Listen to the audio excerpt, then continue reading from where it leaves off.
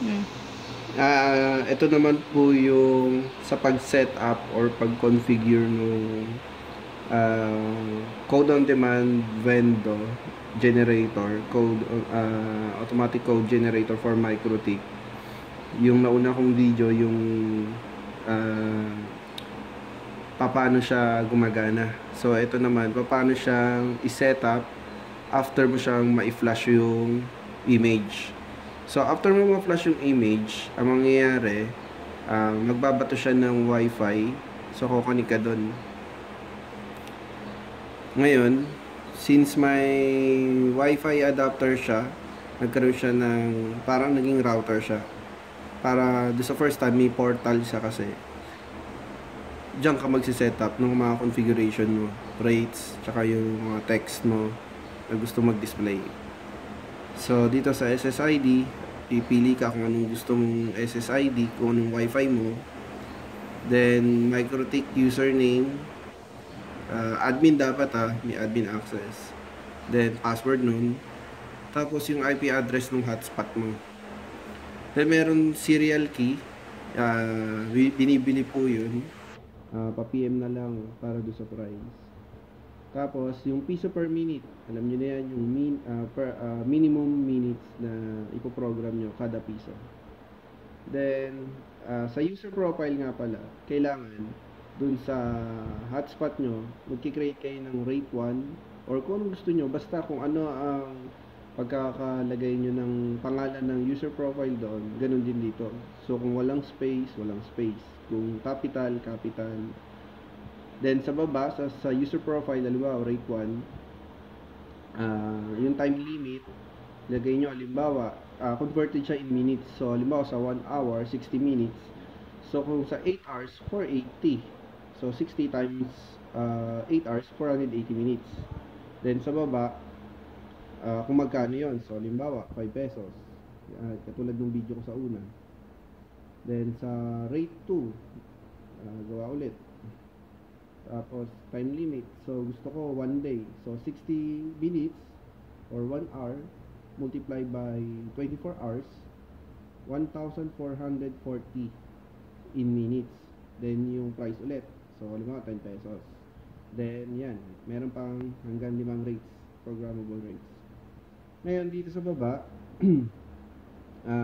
kailangan iset nyo kung anong size ng LCD gagamitin nyo. So, sa akin, 16 by 2. Yan yung maliit. Countdown timer, ito yung once na nag-generate ka ng code, bago siya mag-reset. So, sa akin, 100 seconds. Then, yung dito, yan, yung sa home text, yung halimbawa, bago ka mag-insert coin, makikita kung ano yung pangalan ng wifi mo. Yan, piece of wifi. Kung, since nakita nyo dito, first line, second line, third line, fourth line, kung ang gamit nyo yung 20 by 4 LCD, ayan, pwede nyo i-occupy yung apat na option or yung boxes na yan, kung anong message gusto nyo. Since ang gamit ko ay 16 by 2 lang or 2 lines, so ang nilalagay ko na lang dyan, halimbawa, yung piso wifi lang na pangalan.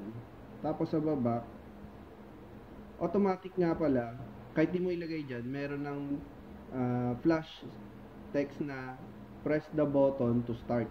So, ibig sabihin, sa first line, nandiyan yung title mo, so piso wifi. Sa second line, may lalabas doon agad, kahit di mo nilagay dito na press the button to start. After nun, saka lalabas yung second line mo. Bali yung third line, fourth line, yan, sunod-sunod na yan. So, halimbawa, press, to log in please, open browser, tapos yung kung anong portal page mo, address mo, dito sa fourth line.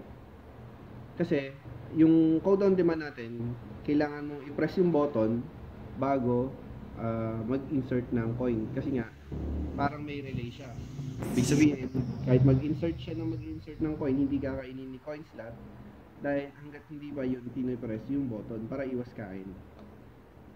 Ngayon, dito sa insert coin display, dyan, ang nilagay ko, insert coin sa first line kasi hindi gagana na dito yung third line and fourth line sa 16 by 2. Dinisable na namin. So, ang nilagay ko na lang dyan, insert coin now.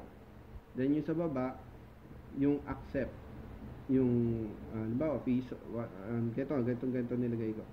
Accept 1/5/10. Yan. Tapos nga pala, ang size niyan, ang text size niyan, or ang characters niyan na maximum sa 16 digits. Sa 20 digits. So, kayo nang bahala mag-center niyan. Gamit na lang kayo ng spacing. Halimbawa, ganyan. So, bilangin nyo. Halimbawa, itong insert coin now, kasama yung space, 16 digits na yan. So, centered na yan. So, halimbawa, gusto nyo lang nakalagay lang, accept. Halimbawa lang, accept. So, bilangin nyo yan. Kasama yung space dito sa unahan para maigitnaan nyo. Sa 16. So, i-center mo yun sa 16 digits yung accept mo. Para maganda yung appearance or yung labas niya dun sa LCD. Okay? Tapos, di ba sa Mikrotik, meron dalawang klase. Isang username equals password or username no password. Tama ba? Username equals password or username only, no password. Tapos, submit nyo na. Pag submit mo nyo nun, mawawala na yung piso wifi na SSID na setup kasi lalabas lang yan sa first time after mong i-flash yung image. So, once na na-setup na yan, na-submit nyo na yon, hindi na lalabas yan, ha. So, kung nagkamali kayo, reflash nyo lang. Siguro, ano lang naman eh. Mga 15 minutes lang mag-flash. Wala pa nga ata. 10 minutes lang. Napakadali lang. Next lang. Ganun lang. Napakadali lang. Tapos, after nun, wala na kayong gagawin. Antayin nyo na. Pwede na kayong gumamit. Pwede na kayong maghulog. Yun lang po. Kung hindi nyo napanood yung unang video, panoorin nyo na lang. Lagyan ko na lang siguro ng part 1. Then, ito na yung part 2. Yun lang po. Thank you.